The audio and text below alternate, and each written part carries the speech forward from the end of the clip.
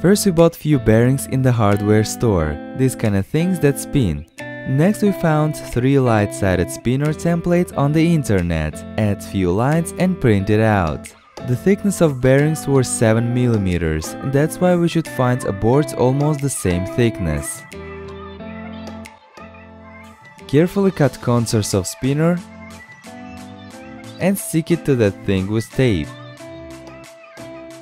Now we need small nail and using it pierce all central points on wood.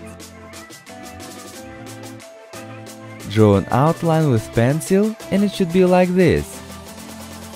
We bought a drill for wood. Diameter should be same with the diameter of bearing, but not bigger than this.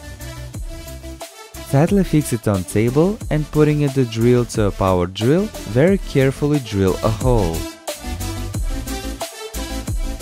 This is the most important part. A drill should be positioned perpendicular to our thing, otherwise spinner won't work.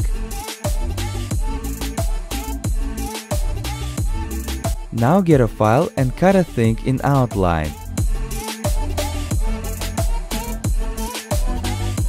It's getting more familiar with what we want. It even spins. Cut unnecessary parts on corners and putting it in a vise, make it round using a file.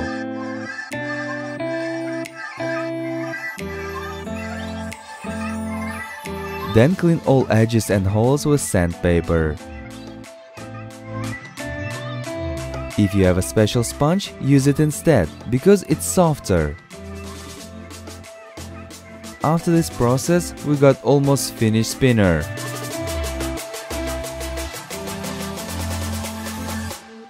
In order to protect it from dirt and moist, we use wood varnish. Theoretically, we can use nail polish. Cover it thoroughly rubbing so it won't get any trails. And wait for a while. At the same time we take a bearing and using stationary knife carefully get underneath this black ring. We can see a lot of grease inside, which should be removed. For this we can use WD-40, kerosene or solvent. Our task is get rid of from grease from bearing by all means, so it can spin easily. Now place bearings on its place, use a gun if you need, and that's it. We got a really awesome spinner, which all of you guys can make. The key is just be patient and careful.